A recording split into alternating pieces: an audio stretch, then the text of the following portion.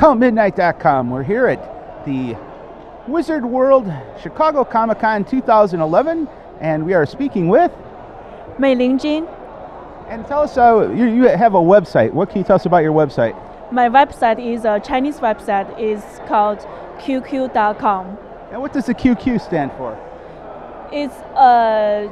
It's just a name that Chinese people invented, but it's really popular. It's the most popular website in China, and it has millions and millions of Chinese people users.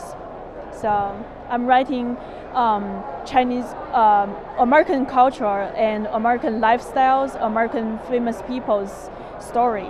I got millions of hits every month. And do you write primarily in Chinese or English as well? Mix. It's kind of a mix story. I write a couple English words in my story, but mostly it's in Chinese. And is this costume your character then? Yes. Well, I'm really lucky. I have really great mom. My mom handmade all the costume for me for today. So it's a Chinese warrior, I assume. So why don't you give a shout out to your mom? What's her name? My mom's name is Tie Hong. It means red steel. It spells like Thai, like T-I-E, and Hong is like Hong Kong, Hong, H-O-N-G.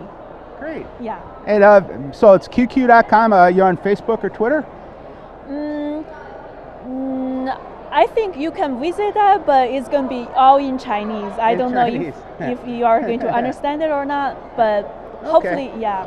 Well, from the looks of your costume, I think you're getting the message across. So yeah, thank you. Thank you very much. Anything else you'd like to say on camera? Hopefully everyone can visit the beautiful country, China, and I'm writing for the Chinese media, and hopefully see you there. Okay. Hi, I'm Meiling Jin, and I'm writing stories for the Chinese internet, and you are watching Come Midnight.